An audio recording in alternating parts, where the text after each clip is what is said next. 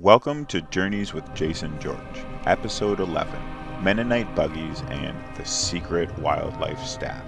On our trip to go and meet Shannon's friend Rob, we actually see a bald eagle.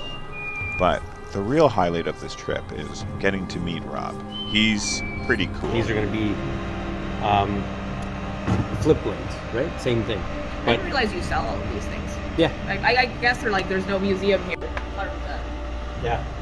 See, like this one here. This is a Damascus. You can see the pattern there. I love it. This guy actually makes these blades. He makes all kinds of awesome things. Oh, I'm getting some cool ideas. Look at all these things. The reason we're here is the two of them have been planning this electrical knife for a bit. I thought I'd tag along.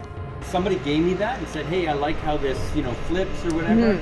But they wanted it made out of chain. And he wants to collaborate on a walking stick for me. Oh, it could be like the actual wood. Walking stick being wood. It doesn't. I don't know the item maps. No, this could be wood. This could be. I'm not going to tell you too much of this video. You're going to have to tune back to another one. On our way home, we took the scenic route. This scenic route took us in a different path that I was actually expecting.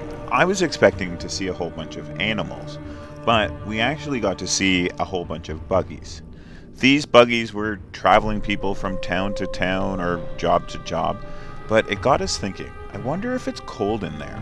What do you think? When the thought of getting into a cold car is horrible, let alone they don't get to go in there and heat up. They must just have a lot of blankets.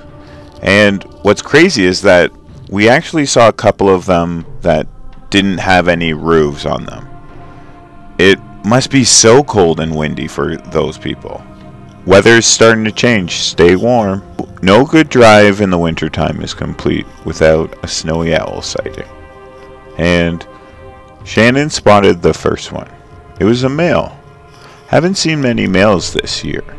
Then we spotted another one. It was on the light post. It was really active. See the way its head's moving from left to right? Is it looking for a mate? Is it looking for a meal? I wonder what it's looking for. I've never seen one moving so much. 3 males on this trip. I haven't seen that many males in a very long time. This is a different area, and we saw no females. Do they hang out like a grade 8 dance? I don't know.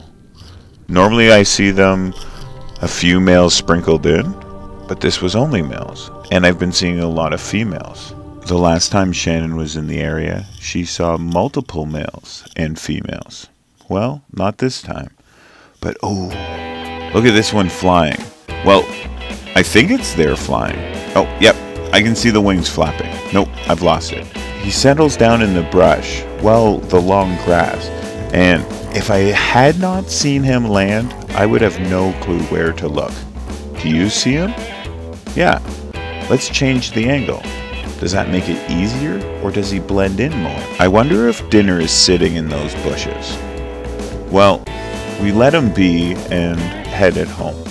But it was a great day, and we got to see 3 snowies, a bald eagle, a hawk, and planted some knives. Ooh. Like and subscribe to all 3, and until next time, stay safe, have fun, and enjoy the wildlife.